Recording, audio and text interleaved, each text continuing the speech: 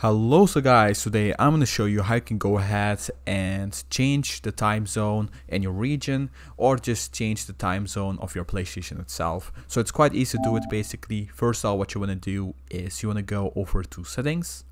And by the way guys, if this video helps you out, you can just drop a like and also subscribe. That really help me out. So what you want to do is simply you just want to go down and you want to go over to system. So on system, you want to go over to date and time, and on here you can change your time zone like you see guys. So this is basically how you can change your time zone, and like you see guys, it's really easy to do actually.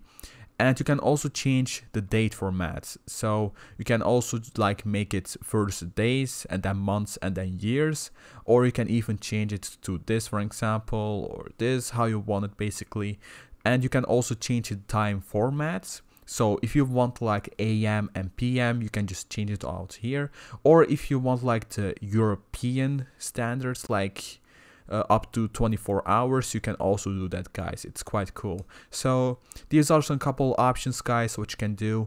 And also if you change the time zone, most likely it will just be automatic. Or if you go to like set date and time, it will, if you use like like using internet connection, it will basically just go ahead and set it up like automatic. And if it like changes, it will also change automatically, and that's also a thing. So yeah, this was basically the video guys. This is how you can go ahead and change your time zone on the PS5. I hope you enjoyed it. If you did, you can drop a like and also subscribe, and you can also follow me at Twitter and Instagram. I'll leave a link in the description down below. So thanks for watching and take care guys, and also comment down below, when did you get your PS5?